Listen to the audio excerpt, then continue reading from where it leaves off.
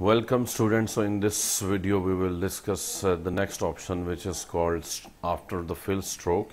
So first of all we will select something like this, Control C for copy, and I will paste Control V. Now you can see this is here. So we will go to edit and click on stroke.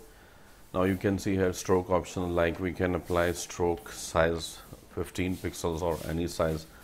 Color we can select center or outside. Mood is normal and opacity is 100%. You can see like this.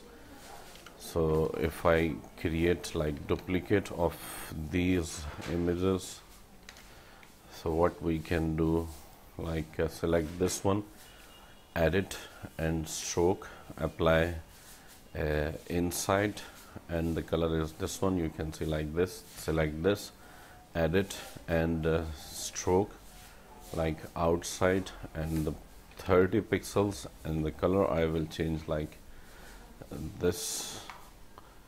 You can see something like this, and then this one, edit and stroke, and this time is a center, and for example 10 pixels, and for example this one is like this, and okay. You can see like this, and if we apply, for example, edit stroke, everything like this, but opacity is 50%. So you can see now this is transparent, like opacity is 50%.